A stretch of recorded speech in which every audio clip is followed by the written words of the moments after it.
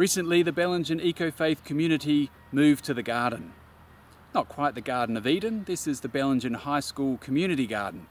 But we're here to lend a bit of energy to it as a part of the community, as well as to use this beautiful space to help us contemplate and think about what it means to live in relationship with creation as well as with our Creator.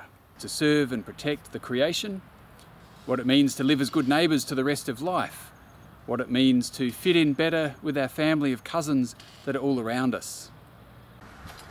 The Bellingen Eco-Faith Community is an initiative of the Uniting Church and supported by the Uniting Earth Ministry, but all people of goodwill are welcome to come here and share with us, to share a time of input, some prayer, some contemplation, and some sharing together of our own insights and wisdom before we meet around this beautiful outdoor kitchen table and continue our conversations after the gathering.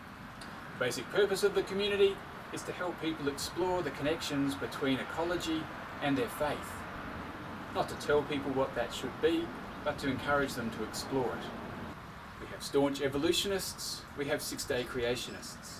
We have people who've been Christian their whole life, people who've been out of the church for a long time but always had a sense that that was the tradition that they belonged to, and people who don't see themselves as Christian at all or don't really know what they are.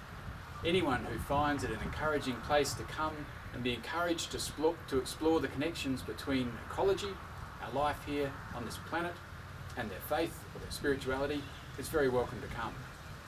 As we explore the connections between ecology and faith, using particularly the examples of Jesus and his fundamental message of loving God and self and neighbour, remembering that our neighbour doesn't just include other human beings around us, but all of the species who are affected by human activity, which of course these days is just about everybody.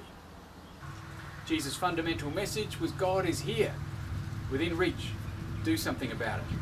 And we try to keep that one of the fundamental messages here at ecofaith.